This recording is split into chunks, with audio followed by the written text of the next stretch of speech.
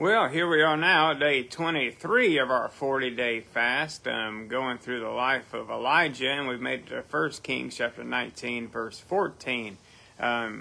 Yesterday, on day 22, that's whenever God spoke to Elijah, and what he gave Elijah was a question. Elijah, why are you here? Why are you here hiding out in this cave?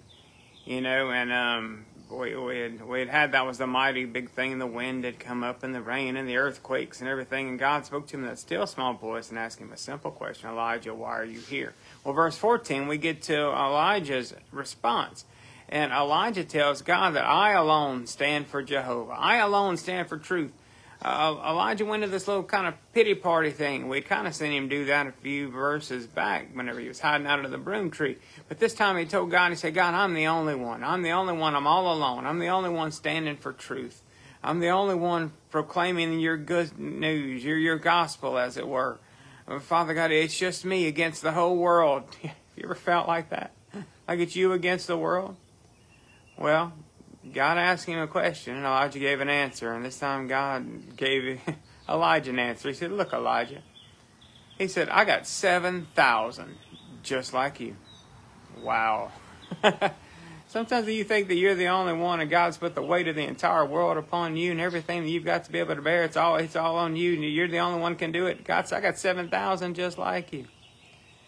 Look, you don't have to go through this alone. Someone told me this a few days back, we're going through something really, really difficult in her life, and she said, I just can't do it. I can't make it. I can't go through. I said, you're not supposed to go through it alone.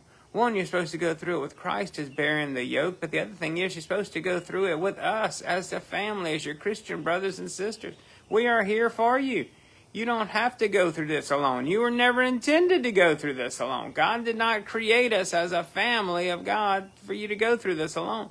He said, we are all members of one body.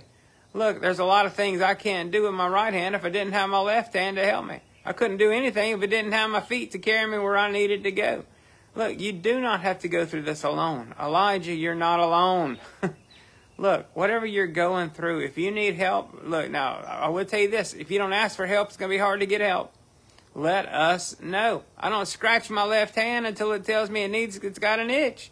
You've got to let us know. But know this, we are here for you. You do not have to go through this alone. You were never expected to go through this alone. Let us help you. You are not alone, Elijah. That's the answer God had for Elijah, and that's the answer I have for you today. You are not alone. Look, please, however you need to. If you're on Facebook, you can find me. If anywhere else, my email address is everywhere. And look, remember this. You are not alone. Father God, I pray that everyone in the sound of my voice, if they need someone to reach out to them and someone to help them out, Lord God, let me be the one. Father, if they won't get a hold of me, then put it upon my heart to contact them. But Father God, I pray that you give them the boldness and the strength to reach out to someone. Lord God, if they don't have a church family around them, then it's going to be awfully hard. I pray, Lord God, that you bring them in to a church family, a good Bible-believing, full gospel church, Lord God, that preaches and believes the entire Word of God. And Father God, let them find there the love and support that they need as we go through this journey together. They were never intended to go through it alone, and you never intended them to go through it alone. Father God, you told us to take your yoke, for it's light, and you told us to lay our burdens down. And Father, I pray even now that they find the strength to do that today. Lord God, let us always be available to reach out to our brothers and sisters in need. All this I ask in Jesus' name. Amen. Look, remember that. You do not have to go through this alone.